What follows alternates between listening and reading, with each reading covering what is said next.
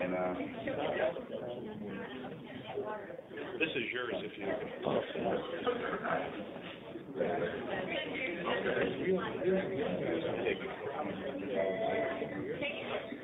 Yeah, I hope. Oh, that's late. Okay. Let's begin. Let me have your attention. Let's begin.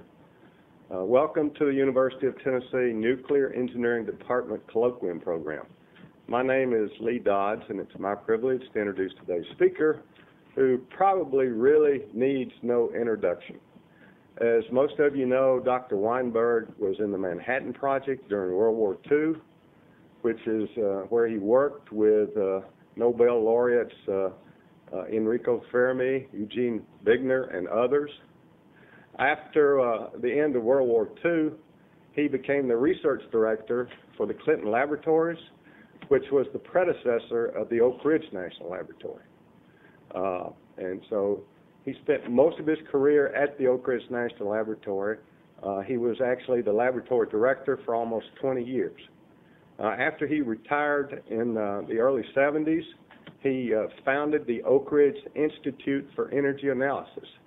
And he headed that organization for another 10 years, and then he retired a second time. As you'll see today, he's really not retired. He's here to give us some good information. He has many, numerous awards. They're too numerous to list and go over here today, but I will tell you that he is one of the few people who is a member of both the National Academy of Sciences and the National Academy of Engineering. So without any further delay, ladies and gentlemen, it is indeed a pleasure for me to present to you Dr. Alvin Weinberg. So you can clap.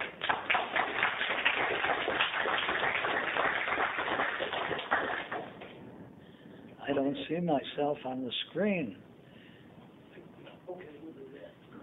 Go ahead and speak. You have to speak. You need to start speaking. No, you can go ahead. Dr. Weinberg is going to make a few opening remarks, and then we're going to have a question and answer period. And so, Dr. Weinberg, you can go ahead and make your opening remarks. Well, I should explain that I've been giving the opening lecture in your nuclear energy or nuclear engineering colloquium for, about 15 years. And I'm now in my 90th year, according to Chinese style of reckoning, which adds 9 months to your age because they argue that you're born when you're conceived. And so I always thought that 90 sounded more impressive than 89, and so I had a birthday party not too long ago to which my family was invited, and we called it Alvin's 90th birthday. But I did extract from Lee the promise that who really wants to listen to a 90-year-old relic? And rather than put on a set speech, I would be willing to answer questions, make this a Q&A session. And he said, okay, but then he finally got me to agree to say a few words at the beginning of this Q&A session, where I outlined some of the things that bother me these days. I have a son who's a neuroscientist at University of North Carolina, and he calls me every night to see how his old daddy is doing. And last night he said, "Pop, for goodness sakes, don't talk too long." And I have that predilection I get started and then I keep going. Jack can tell you that because he used to work at this institute that we established. But I began thinking about what were some of the things that I would like to convey to the present generation of young nuclear engineers. And I guess the thing that disappoints me more than any in my young life has been the fact that although nuclear energy has had enormous repercussions, mostly for the benefit of mankind, it is actually on trial still, even though it's 60 years since the first chain reaction was established.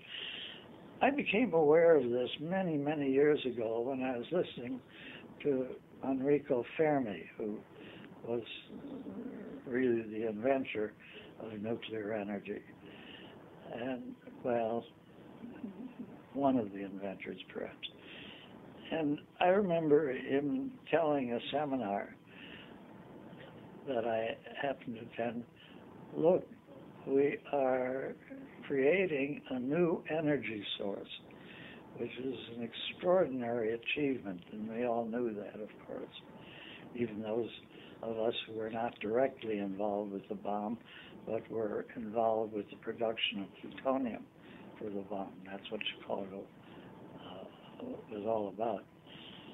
And then he said, but it is not clear to me, he said, that an energy source which is encumbered by large amounts of radioactivity and which is further encumbered by the possibility of proliferation of nuclear weapons, something like we're seeing in the newspapers every day today, will be acceptable to the public. And my 60 years, I guess, in this business, I asked myself, what did you do all that time? And I guess it's fair to say that I tried to prove that Fermi was wrong, that despite its shortcomings, which all thoughtful people in the nuclear business concede, the benefits really do outweigh the risks.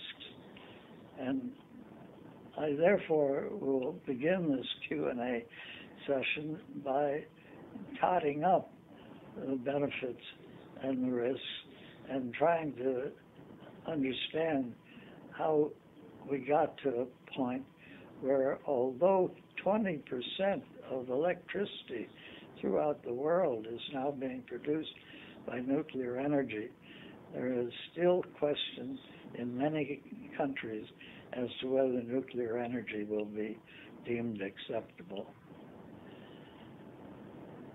Well,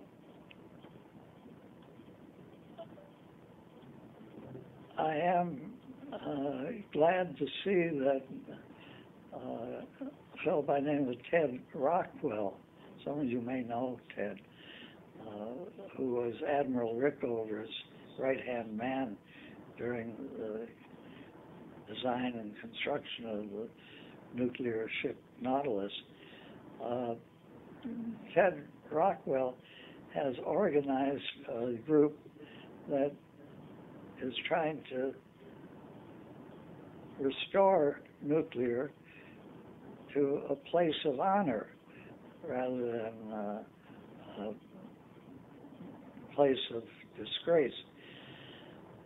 And this is important for the young nuclear engineers who are so efficiently produced here at UT, as much as anything, because quite apart from nuclear energy as a source of energy or as a weapon, there are profoundly important technological efforts that are transforming many of the ways in which we do common things in the world. And a fellow by the name of Alvin Weinberg, W-A-T-H-A-R, you probably know him, Jack. He was the president of the American Nuclear Society. He's written an extraordinary book called Radioactivity in the Modern World, and he tries to make an estimate of how much is added to the gross national product in the United States each year by the widespread use of nuclear technologies, particularly isotopes. And the number that he comes out is extraordinary. He says that of the, what shall I say, $10 trillion GNP that we now have, 400 billion of that can be attributed to the use of radioisotopes. Now, you'd think that use of radioisotopes is a very benign kind of thing, but if you talk to people who are in the radioisotope business, they feel that they are on trial also, because the same arguments that are used to deny nuclear energy itself, which is, among other things, the waste disposal problem, these same arguments are being used to deny the use of radioisotopes. And old people like Alvin Weinberg, of course, radioisotopes are what he lives on now. That's more than a kind of joke, because many of the pacemakers that are now used are powered by radioisotopes. And there are many people in the world now who are alive because of pacemakers. It's just an example of the many, many, many uses of radioisotopes and non-radioactive isotopes that make up this $400 billion of national income. Well, I guess at the end of my life, I would be excused for having devoted a good deal of time, especially in recent months, to the question, where did we go wrong? Here is a technology that has been, in most cases, mastered, which is benign insofar as electricity is benign,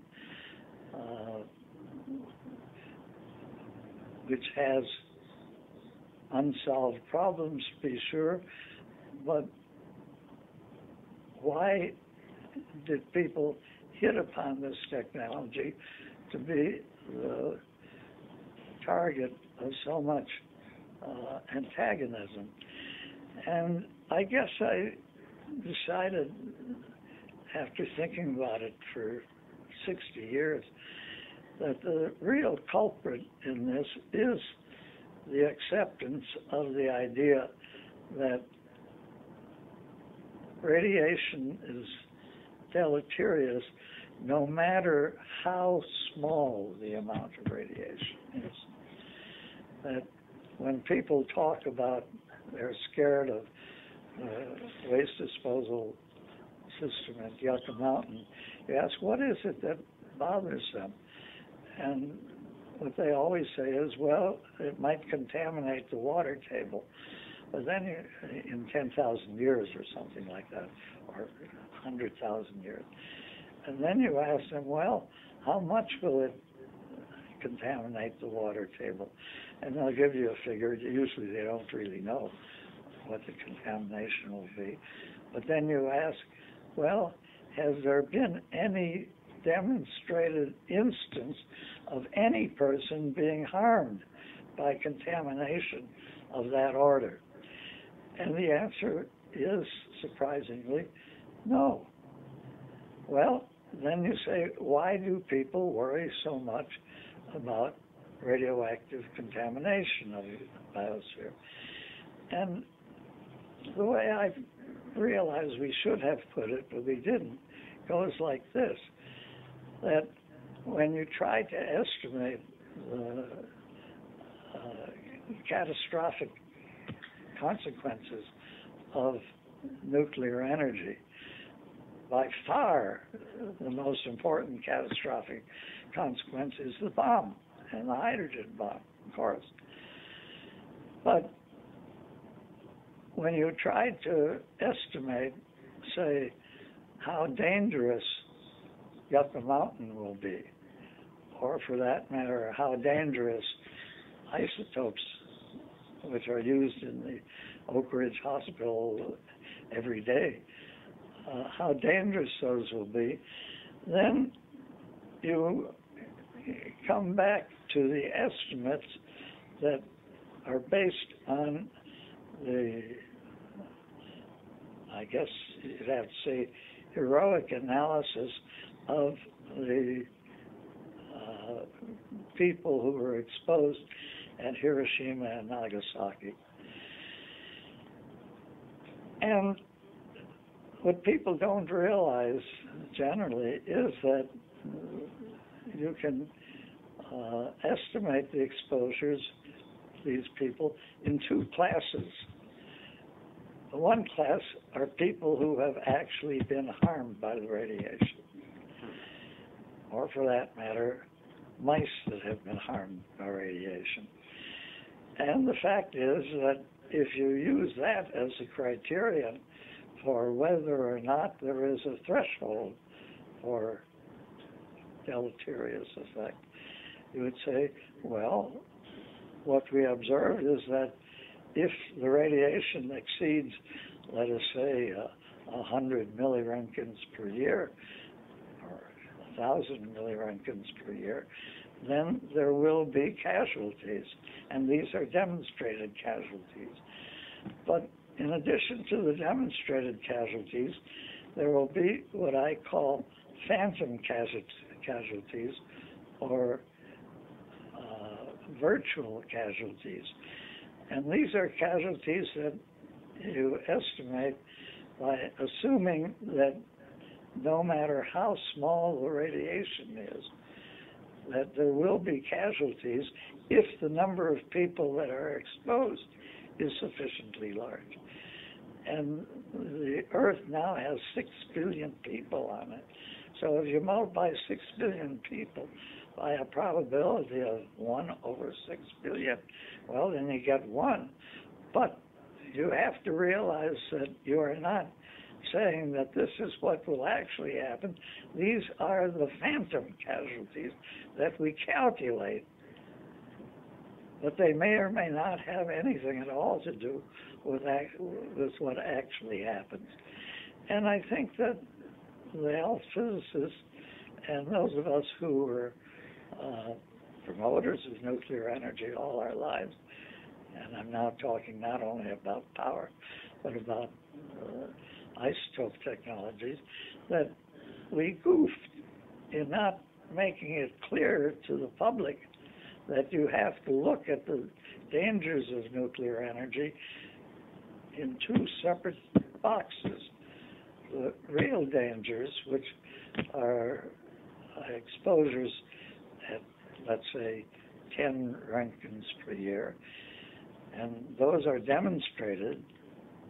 People know that by experiment that these are actual casualties, and the virtual or the phantom casualties, which are much larger in number because the number of people that are exposed at very low levels are much, much larger than the number of people that are exposed at, say, 100 roentgens or whatever. And I think that had we had our senses about us and listened strongly to Enrico Fermi's warning, we would have somehow arranged for our regulatory people to look at the question from this point of view, that you divide the casualties into real casualties, which have been demonstrated, and virtual casualties, which are calculated on the basis of linear hypothesis, no threshold hypothesis, which one has to admit, when people use the linear hypothesis in that way, they always preface their remarks by saying, well, this is not really what is going to happen, but it's the closest that we can come to something that might happen. They don't just come out and say, these are virtual casualties as opposed to real casualties. Well, I guess I've already used up my 10 minutes, and I'll shut up and take questions and try to answer them.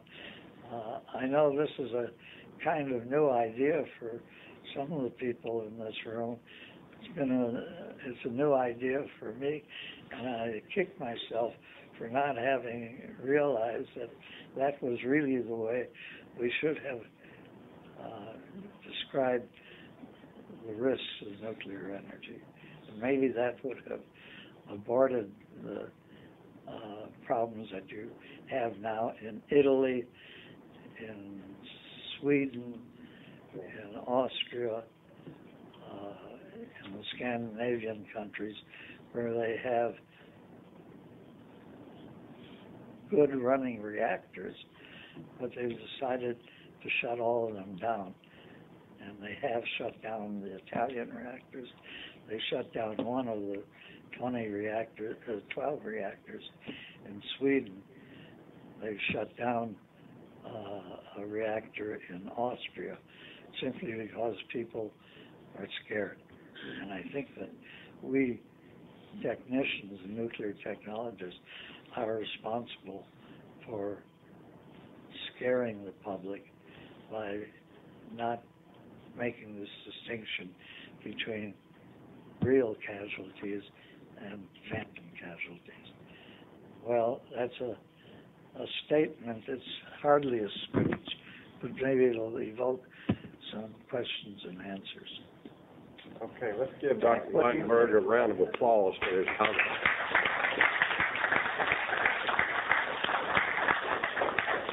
Okay, our microphone system may not be sensitive enough to get questions from the back of the room, so I may repeat some of the questions. So the floor is now open for questions for Dr. Weinberg. Now, I have questions here in front of me from cyberspace. Okay, Larry, Dr. Miller? Yeah, where did it go wrong? One of the things that I've considered was the choice between liquid metal reactor, fast reactors. Excuse me, how do you increase the volume here? Let me walk through. You mentioned where did we go wrong? And one of the things I noticed you were active in was a molten salt reactor. And instead of that, we went to the liquid metal reactor. Do you think that was a serious mistake? You got to repeat it. Okay. Did you hear the question, Dr. Weinberg? I can repeat. Yes, I understood. Okay. Yes, I think it was a mistake, but I guess what I'm talking about is it goes much beyond the kind of reactor that we're going to build or that will take over, because no matter what kind of reactor you build, apprehensive members of the public, or Ralph Nader for that matter, will be able to use this confusion between phantom deaths and real deaths to scare people out of nuclear energy. So I think that issue overrides the question of whether molten salt is better than liquid metal. I happen to think that molten salt is better than metal, but I can't prove it anymore. Okay. As I have a follow-on question from cyberspace that we got by email right before today's colloquium, and it's related to Dr. Miller's question. And this question comes from Kirk Sorensen, who is with the NASA Marshall Space Flight Center, and it has to do with the molten salt breeder reactor.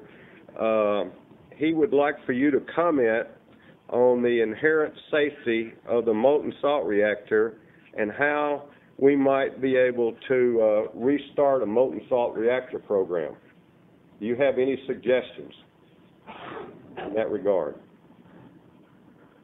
Well, the molten salt people, who included the most famous figures in nuclear energy, in particular Eugene Wigner, are all dying off.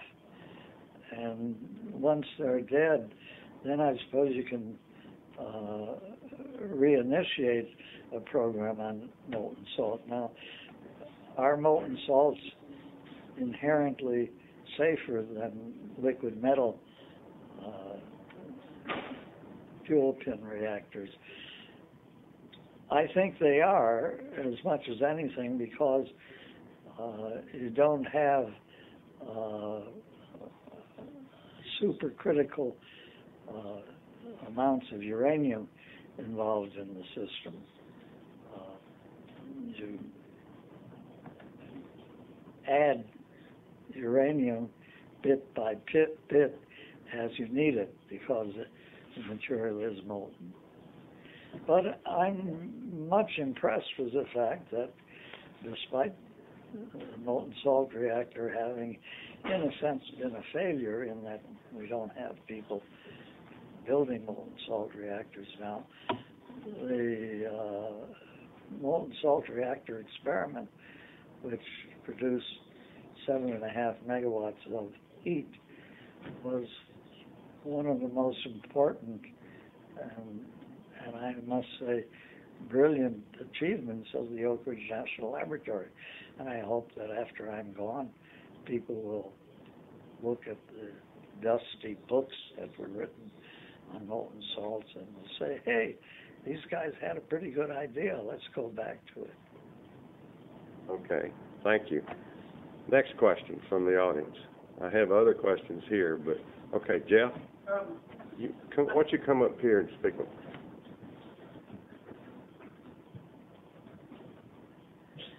I noticed that you said that you found the problem. So what suggestions do you have to correct the problem that you found? Yeah, he's asking your comments about virtual casualties and real casualties. You've identified the problem as to how we went wrong initially, and do you have any suggestions on how to correct the problem now? Well, I think the way you correct it is to say, oops, we made a mistake in lumping virtual casualties together with real casualties, and then just have outfits like the Nuclear Engineering Department of the University of Tennessee pick that up and examine the essence of that suggestion. Okay. Other questions from the audience? Dr. Peavy. Dr. Weinberg, I have a historical question. We haven't dealt in that yet. I wonder what your perspective was. You were in the late 20s during that was your age during the Manhattan Project. We can read in the history books about the progress of the Manhattan Project technically and how different problems arose and were overcome. But what I feel that I cannot get from the historical books is what it was like, how much information a person like you had day to day as we as the project attacked these problems. What was it like emotionally or even physically to work on this? Was it exhausting work? Well, you have to realize there was a war going on. And I don't think I have worked as hard as I did during the Manhattan Project days, after the Manhattan Project. You just didn't realize that there was a war going on. We were misinformed as to what the progress of the Germans were. The Germans goofed, really, and I was one of the people who read the documents that were picked up by the Alsace mission, which went into Germany to find out what was going on there. And I read the documents, and the main impression you get was that the Germans just did not have as good nuclear physicists as we did. Fermi and Wigner just weren't matched by anything that the Germans had. And in particular, the Germans did not realize that as far as the slow neutron chain reaction is concerned, the amount of reactivity that you had to play with was given by the delayed neutrons, which is about 1% of the total neutrons that were emitted. And so the German equations for even the slow neutron chain reactor were deficient in that they did not realize that 1% of the neutrons were delayed, which of course makes it possible to run slow operating chain reaction. It's really quite extraordinary that they missed that central point. Now,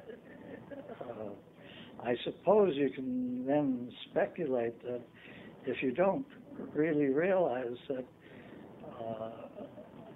only 1% of the neutrons are delayed, that you can, by putting together enough uranium-235 or plutonium, you can override the multiplication given to you by the delayed neutrons. And that's, of course, why a bomb works, because when you put the two pieces together, you are in prompt critical. That means you don't depend anymore on the delayed neutrons. It's just the prompt neutrons. And they're about 1,000 times faster than the timetable for the nuclear reactor. So the question, as I understand it, was how do you expect, I guess I've forgotten now what the question was that I was answering. Well, we've got other questions. You did a good job answering that one. We have other questions. Dr. Upadhyaya.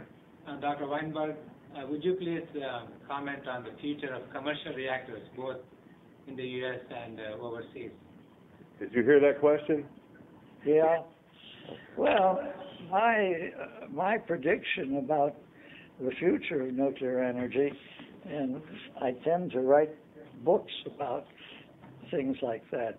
This is my autobiography, The First Nuclear Era, the Life and Times of a Technological Fixer. That's me, a technological fixer. But the main point that I have suddenly recognized goes like this. I am entering my 90th year. When I was born, my life expectancy was about 60 to 65 years. And what has happened in the intervening 60 years is that the human physical apparatus turns out to last much longer than had been designed for. And then you look at what's happening to nuclear energy. And it is true that we have, 102 pressurized water or boiling water reactors in operation in the United States. But the remarkable thing is that every single one of these pressurized water reactors has applied for renewal of its operating license, which means that it appears as though the pressurized water reactors are very much like Alvin Weinberg. They're outliving their design basis. And what this means is that nuclear energy, if they can continue renewing the license, the capital costs will go way, way down, and then when maybe 50 years from now, we'll in fact be able to say, yes, nuclear energy is cheap enough to not require metering. You see, the problem with the economics of nuclear energy is its capital cost. It's not its operating cost. That's adequately low. So you have to do something about the capital cost. And the way you do it is by living longer. Just as, well, being on Medicare, I must admit that it's no great pleasure to think that your repair costs are going to be so much lower in the future as they turn out to be. But I think that reactors will be different. So I think that despite much of the talk about new kinds of reactors, the fact of the matter will be that in the next century, perhaps, we won't build many new kinds of reactors. We'll spend all our time, or most of our effort, keeping the ones that are built in operation. Because that's a way of attacking the high capital cost of nuclear reactors. I'm rather fond of that observation, by the way. Okay, let me make a comment.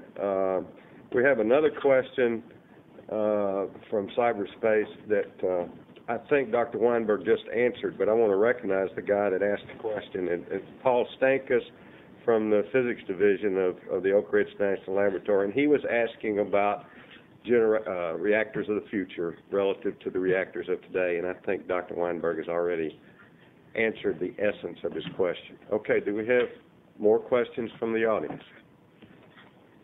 If not, I've got some wonderful questions here. Okay, Jimmy. I'll repeat your question. All right. What is it? For energy reactors, I like to know, should we really be putting that much money into it? It'd be more important to just work on extending the life of the reactor. Right. Right, and that's sort of the question that this guy asked. Dr. Weinberg, graduate student Jimmy DeGoyer posed the question about if you think we should be continuing the life extension of existing reactors, should we be putting so much money in the development of new reactors? Maybe we should not do that. What are your thoughts on that subject? Well, I think that it's unlikely that the newer reactors will be significantly better than the old reactors. Unlikely. Okay. That's a good answer. That's an interesting answer. I've got lots of colleagues doing R&D across the country that would probably want to debate you on that issue, but they're not here today. So do we have other questions from the audience? Well, let me say that making sure that the reactors we have will not encounter a serious Achilles heel, that remains an important issue. And of course, the Achilles heel that scares most reactor people to death is the corrosion by boron that was observed at Davis-Besse and is now appearing to be endemic in lots of reactors. But there are fixes, and incidentally, it's interesting that the naval reactors had to decide whether they would use boron shimming for their submarines. And Ted Rockwell, the fellow that I spoke about earlier, who was Rickover's right-hand man in the matter, he argued violently against using boron, and he won. The naval reactors do not use boron. Okay. Other questions? Then I have, I guess Dr. Peavy and I think along the same line. I have history questions. We do technology every day, but history is something we all love. Everybody loves history. And so I'm just curious as to how you were recruited to be in the Manhattan Project. I do know, I think your PhD research was in biological physics, which is a long way from chasing neutrons. So can you... Well, not really all that far away, because nerves are long cylinders, and when you analyze them mathematically, you get into Bessel functions, and fuel elements in the Hanford reactor are long cylinders, and so you also get involved with the mathematics of Bessel functions. And I was the expert on Bessel functions around Wigner's group during the war. But how did I get recruited? Well, before the war, the American participation in the war started, I had as one of my advisors on my biophysics work, which involved Bessel functions, one of my supervisors was a fellow by the name of Carl Eckert, E-C-K-A-R-T, who later became the foremost theoretical oceanographer of this century. And he and another fellow by the name of Nicholas Reshevsky set problems for me which involved long cylinders. And Eckert, it turned out, was on the original uranium committee that was established in 1941 or maybe 1940. And so he was actually a member of the uranium committee. And I was working with him on long cylinders, and so he said, you could be helpful on changing the scale of long cylinders so that you have something that has a mean-free path about 4 centimeters instead of 4 angstroms, like happens in a nerve cell. And that's how I got into the business. He said, you work for me half-time for 6 months, at which time we'll show that this whole project is kind of silly. I didn't quite put it that way, but that's the attitude that I had toward it. Okay. I didn't know anything about nuclear physics. Okay.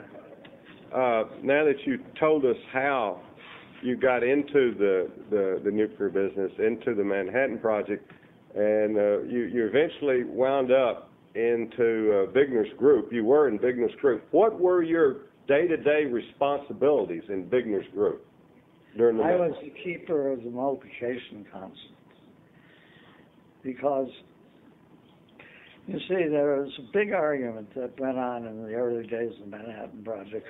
Should you cool the production reactors with helium, which doesn't absorb any neutrons, or with water, which absorbs neutrons?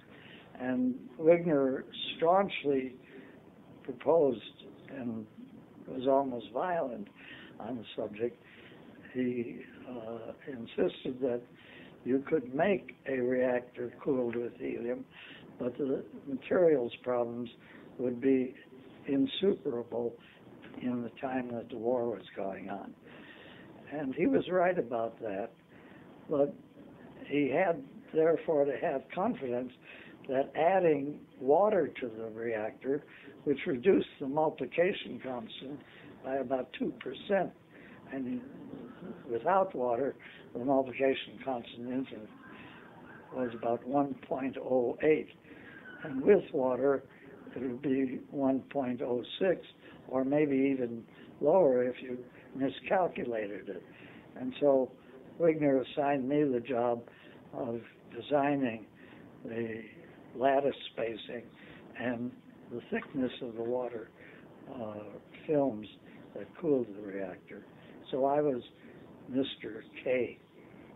Okay. K being multiplication. Yeah. Okay. All Wigner right. himself was Mr. K, and of course so was Fermi. Yes. And you mentioned Fermi. Okay. Now that we know how you got into the Manhattan Project and what your responsibilities were in Wigner's group, I know there were other members of that group, but how often did Wigner's group and you meet with Enrico Fermi?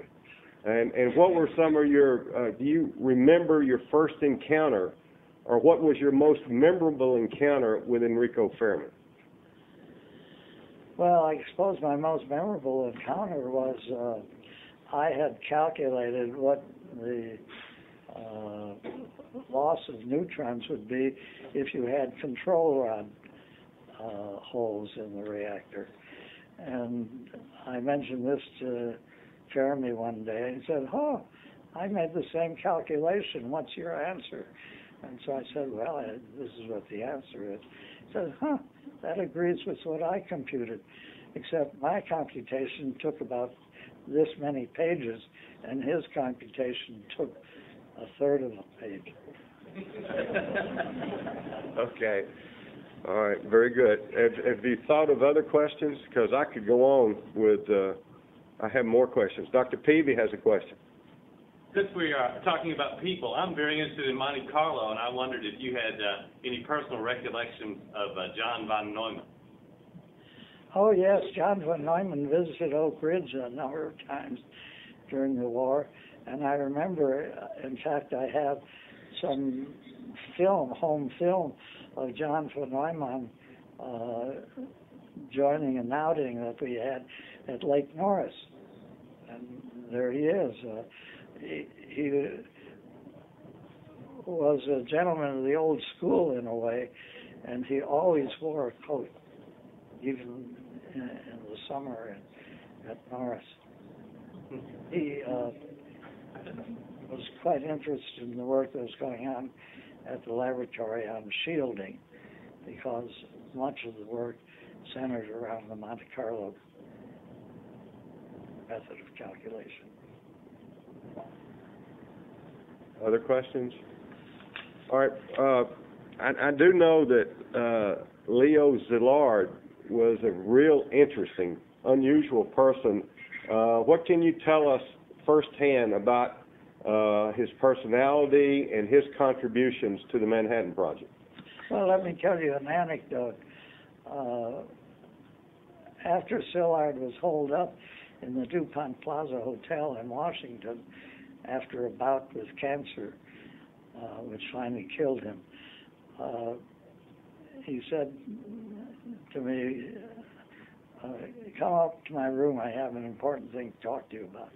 And so he said, "What I believe we have to do is to go directly to Khrushchev," was the boss in Russia at the time, "and point out that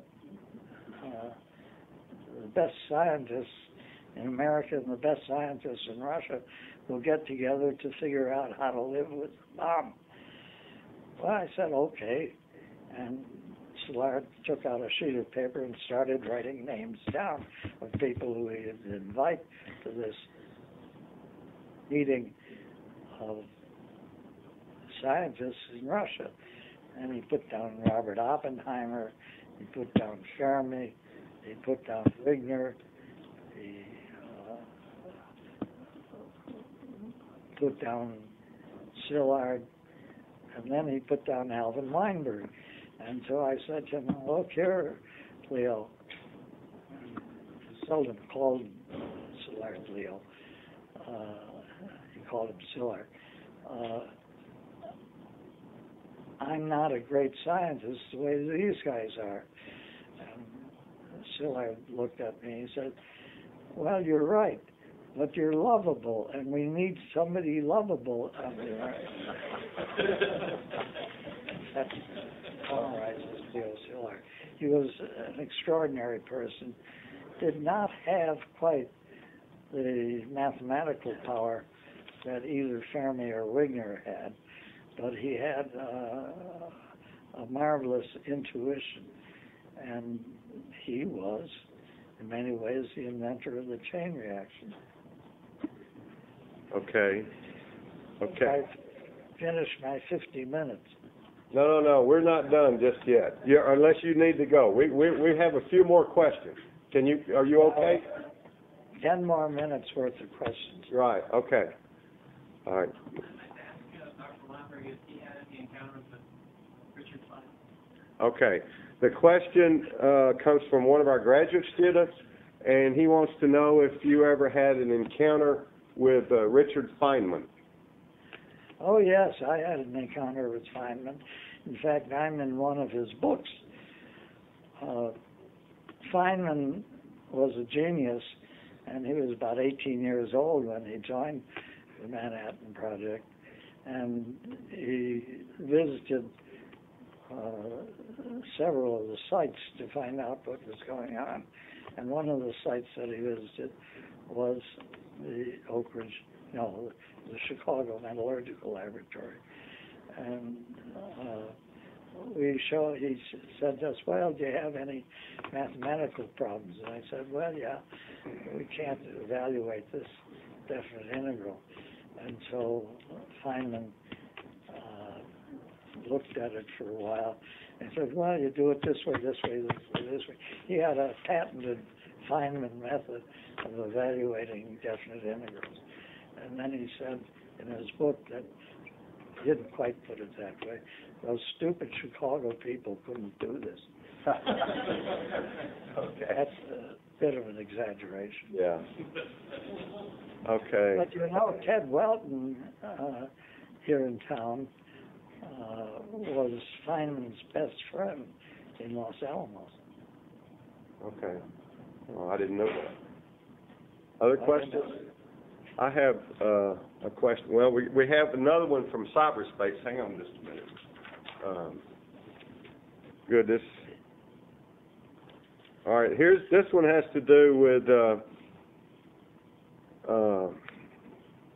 Well, it comes from a fellow by the name of Samuel Orr, who is an undergraduate in chemical engineering at the University of Toronto. Okay, so he must be watching.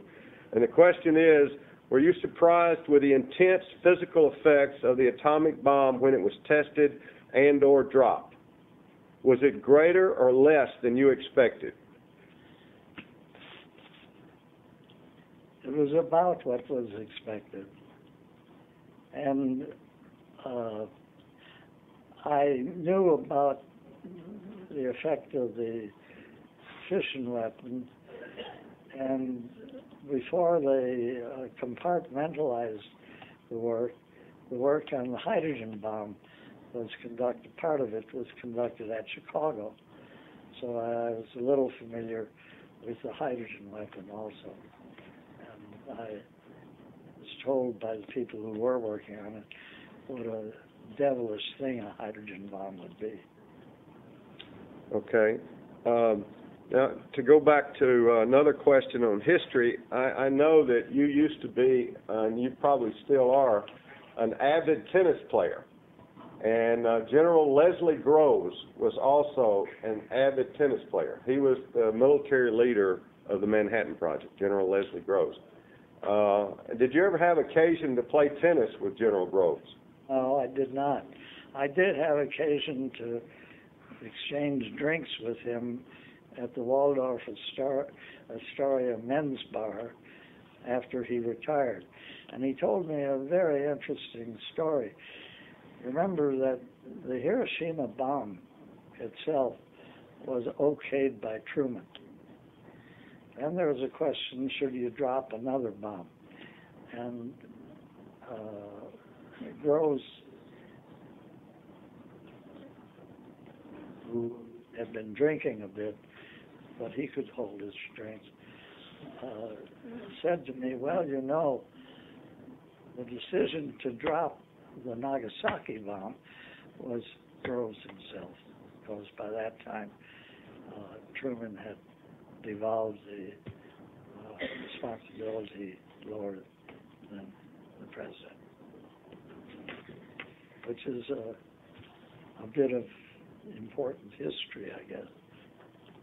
Yes, that is important. And I think with that final answer, we need to conclude today's colloquium. But let me tell everybody, most people know this, we do have refreshments downstairs and everyone is invited. But before we adjourn for refreshments, let's express our appreciation again to Dr. Alvin Weinberg for his presentation today.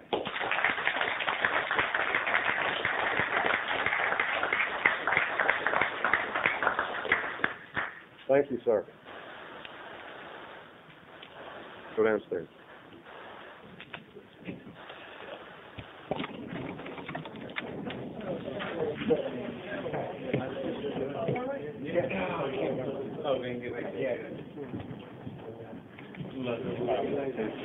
Okay, do that. I have got the research.